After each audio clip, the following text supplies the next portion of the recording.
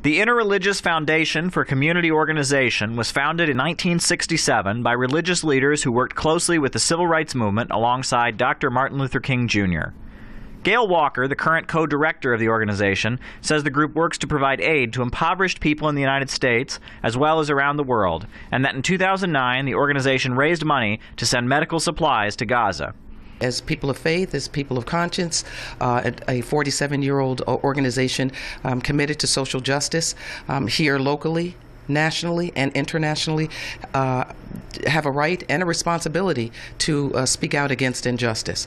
The people of Gaza had been being persecuted, and we felt that it was important to support this program, this project that would take desperately needed humanitarian aid to Gaza. In response to IFCO's efforts to support the Palestinians by sending medical supplies to Gaza on the Viva Palestina flotillas, IFCO was accused of being a terrorist organization, and several members of Congress asked the Internal Revenue Service to investigate them. The flotilla was really an effort to support the people of Gaza who had elected their government, Hamas, and these Republican and conservative congresspeople contacted the IRS to say that you ought to check out IFCO because we fear that they are in some way supporting terrorism. In the United States, religious organizations are exempt from paying taxes, but now the IRS seeks to revoke IFCO's status and prevent it from functioning as a legal religious organization.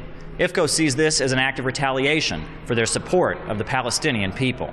The forensic investigator wants to recommend to the IRS that our 501c3, our tax-exempt status, be revoked, and we feel this is an outrage.